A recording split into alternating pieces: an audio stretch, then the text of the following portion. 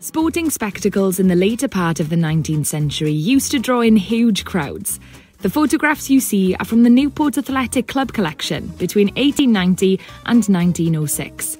Most have been taken at Rodney Parade, which first opened in 1877 and is now the home of the Newport Gwent Dragons and Newport County AFC.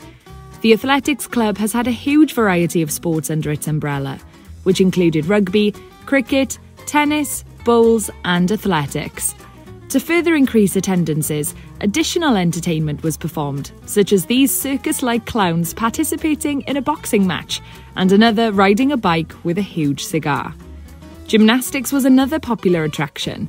The displays here were carried out by the St. Mark's Gymnastics class.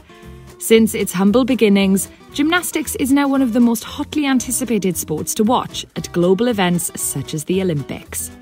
Sports and recreation played a huge role in communities across the land in the 19th century.